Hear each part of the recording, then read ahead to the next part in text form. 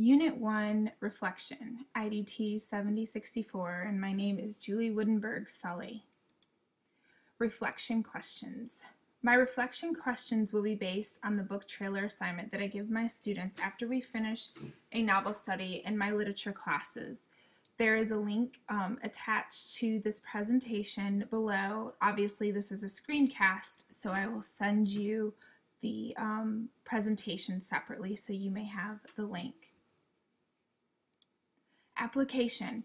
How can I use elements from the many lessons on literary elements that were taught during this novel study? One of the main things that I teach during every novel study in my literature classes is we do a plot diagram. And it's very important to me that my students understand each part of the plot diagram, the inciting incident, rising action, and climax.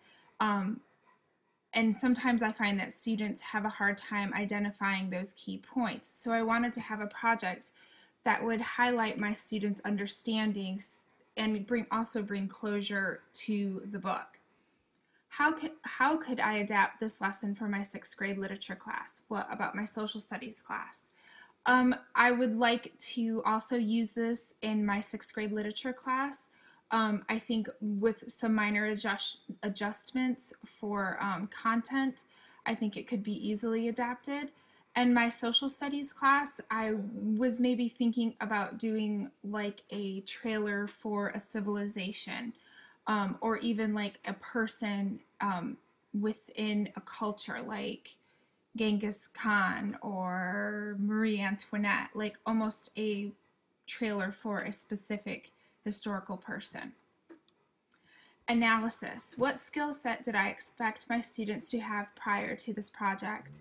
I had introduced my students to Powtoons, so I knew that they would have that particular skill set, and I also thought that some of them would have some experience with iMovie, which is some of my students made their book trailers in that way. What instruction played an important part in my students' understanding of this assignment?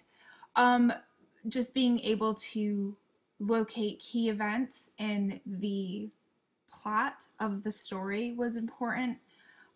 For each of my novel studies, we do a plot diagram together in class, but there's also things that we do, like when we reveal how the plot is intertwined with how the character develops throughout the story, and also when we do a mini lesson on conflicts and the types of conflicts.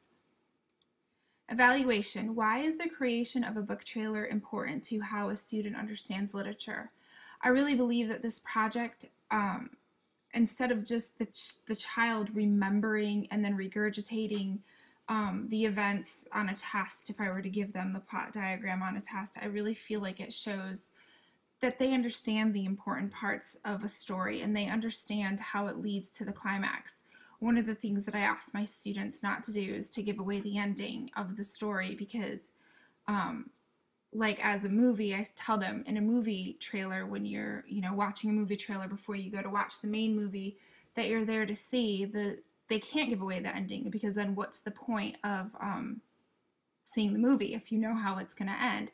So this really demonstrates my students' understanding of the rising action and almost stopping slightly before they get to that climax. How will my students effectively communicate what they have learned? They will communicate this by effectively stopping before they get to the climax of a story, and also properly introducing the main characters and the inciting incident and the conflict and the protagonist and the antagonist. If they don't address those, then I can tell that they haven't really grasped onto what the book was about. How can I improve this lesson for my students?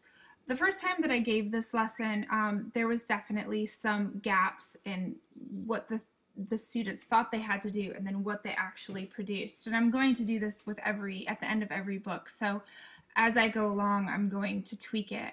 One thing that I need to spruce up is my requirements, where I list what the student actually has to accomplish, And I think I need to make my rubric that I give them more detail.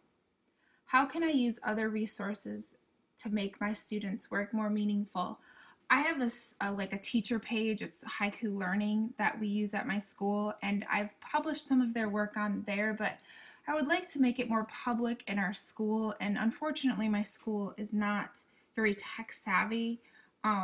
It would be really nice if we could have like a TV screen in the hallway or in the main part of one of our buildings that could maybe, just show a running clip of my students' work, because I think when students' work is displayed on that level, it really becomes more meaningful to them.